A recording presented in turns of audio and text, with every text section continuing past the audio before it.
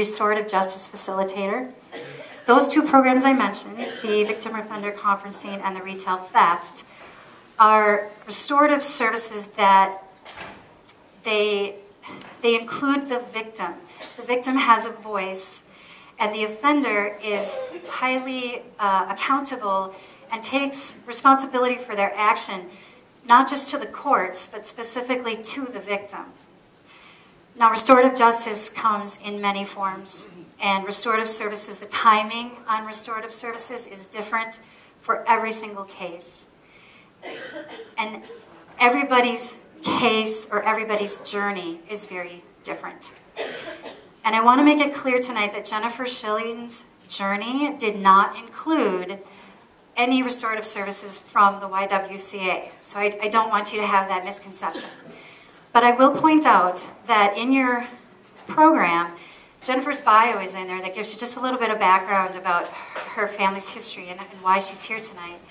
In there, it says that she did indeed go down to the Prairie du Chien facility and speak to inmates down there last year. That is a restorative service that helps her heal and makes a huge impact on the inmates that were down there. Main programs. Emily is a staff member in this department. She is our office assistant and extraordinaire. We also have Tina Hinton, who is our excessive absence restorative justice facilitator. And that that means that Tina works very closely with middle schools and high schools to pinpoint and target students who are excessively absent.